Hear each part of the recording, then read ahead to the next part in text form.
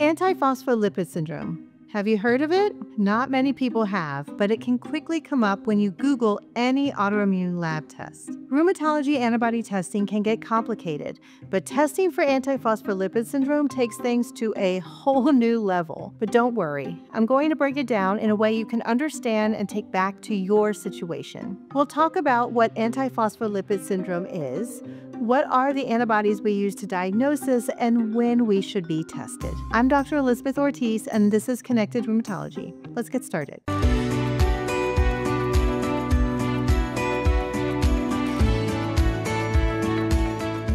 Antiphospholipid syndrome, or APS, is a collection of signs, symptoms, and lab tests that put someone at a high risk for developing blood clots. APS is an autoimmune condition, and 50% of cases happen by itself, and the other 50% happen alongside other autoimmune conditions, most commonly lupus. Making a diagnosis of APS is just as much art as it is science, and the autoantibodies we check are an important part of the process. The symptoms of APS are primarily related to the symptoms of blood clots, and what's different about the clots in APS is that they can happen in both our veins and our arteries. When we usually hear about people getting blood clots in their legs, for example, the clots are usually in their veins. Getting clots in our arteries tends to indicate something more systemic is happening, and APS is one of the things we need to think about when we find a clot in an artery. Other symptoms of APS include DVTs, which are blood clots in our big veins, a type of rash or skin finding called livedo reticularis, strokes, low white blood cells or platelets, or pregnancy loss. When any of the symptoms occur, the doctors have to have a high level of suspicion to go hunting for APS with specific antibody tests. Even if you have lupus, it's not necessarily standard for your doctor to check the APS test unless you have had any of these symptoms. So, for example, if a young person without any risk factors develops a stroke, antiphospholipid antibodies will be checked to look for a reason for that stroke. Along the same lines, if a woman loses a pregnancy, especially if it's after 10 weeks or they have had multiple early pregnancy losses, then their doctor may check the APS autoantibodies to look for an explanation. Hi everyone, so I just want to jump on real quick because I have some late breaking news that I wanted to include in the video. New studies that show that in those who have lupus, who have the presence of an antiphospholipid antibody, they seem to have a higher risk of cardiovascular disease compared to those who just have lupus. And we already know that people with lupus and every other type of autoimmune disease will have a higher cardiovascular risk. So the presence of the antiphospholipid antibody seems to increase that risk even more. And so it gets into that question of, well, when should we be testing? And why aren't we doing these tests more regularly or as a standard if you have lupus? Now, later on in the video, I'm going to talk about how we really just do these tests if someone has a blood clot. And when looking for antiphospholipid syndrome, that's true. But this new information might change whether or not we should do it even without a blood clot. So if you find yourself with lupus and you want to do everything you can to optimize your cardiovascular health, it might be worthwhile talking to your doctor about getting these tests done, even if you haven't had a clot. So what are these antibodies that we check? Well, there are 3 different tests we run. 2 are looking directly for the autoantibody, and 1 is a functional test that tells us that the autoantibody is there.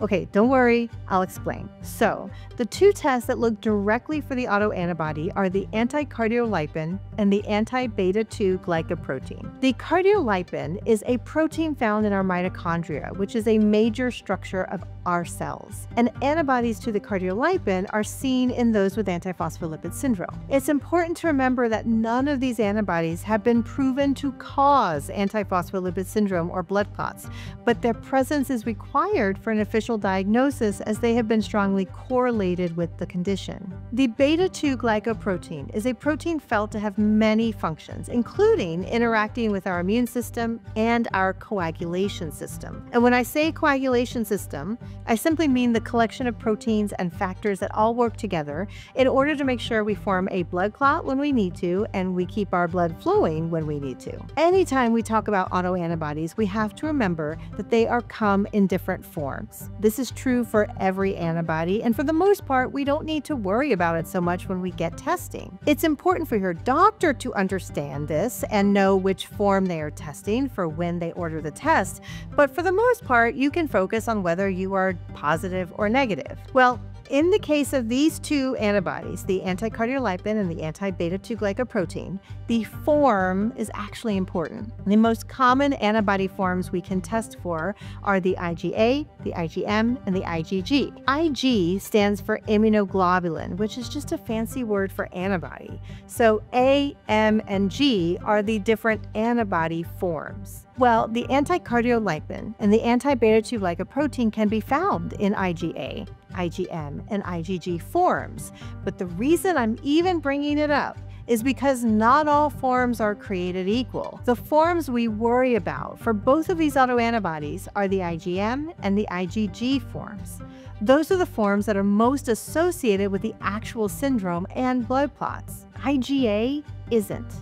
So if you look at your blood test results and you see your anticardiolipin or your beta-2-glycoprotein IgA is positive, you most likely don't have anything to worry about, but you should still talk to your doc, of course. The third antibody we test for is called the lupus anticoagulant, which is about the most confusing name you can ask for because, one, half of people with APS don't have lupus, and two, in antiphospholipid syndrome, it's a procoagulant, meaning pro-blood clots, not anticoagulant. So, yet again, rheumatology making things unnecessarily confusing. Testing for the lupus anticoagulant gets complicated, and honestly, you don't need to know all the steps.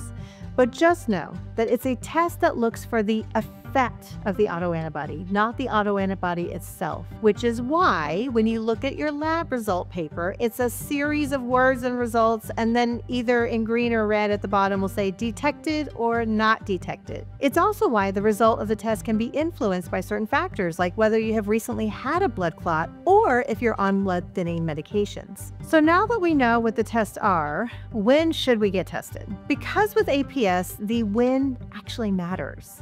So like I said before, these tests aren't always included in your usual ANA or autoimmune lab panel. I've seen them included in more comprehensive panels, but there is an argument that testing them before you even have an autoimmune diagnosis is a little overkill, because without the right symptoms, the presence of these antibodies doesn't mean anything. Remember, we have no proof that they cause disease, just that they are associated. If you have been diagnosed with lupus because 35% of antiphospholipid syndrome is associated with lupus, it's common then to check them. But for conditions like rheumatoid arthritis, Sjogren's, or psoriatic arthritis, it's really not standard. We will typically check them if someone has a blood clot, especially in their arteries, someone has had recurrent early miscarriages, meaning earlier than 10 weeks, or they have a late miscarriage, or if someone has had lab signs seen in APS, like having a low white blood cell count or low platelets.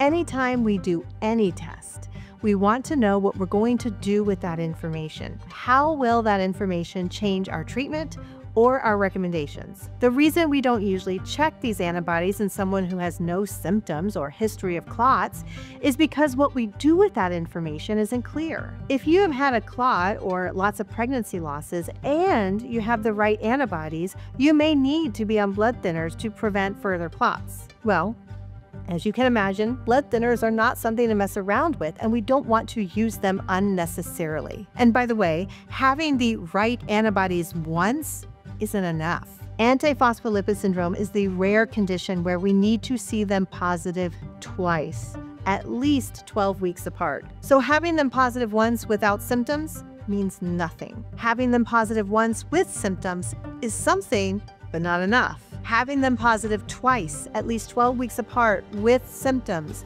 now you have enough to start talking about blood thinners. So what does all of this mean for you and your results? The first question to ask yourself, have you had any blood clots or pregnancy losses in the past? This can be a blood clot in the leg, the lungs, the brain, or anywhere else. Was there a reasonable reason to have that blood clot? So for example, getting a blood clot in the leg after a long plane ride can happen and wouldn't necessarily mean you have to go on a wild goose chase looking for antiphospholipid syndrome. Have you had a number of pregnancy losses? Remember, we want to think about early losses at less than 10 weeks or late loss after 10 weeks. Remember, we want to think about early losses at less than 10 weeks or late losses after those 10 weeks. If you've gotten these tested, which form of the anticardiolipin and beta-2 glycoprotein were positive? Was it the IgG or IgM, or was it the IgA? Although some test panels won't even do the IgA, many do, so it requires us to be diligent and aware that the IgA form doesn't really mean anything. And then finally, have you gotten these tests done just once?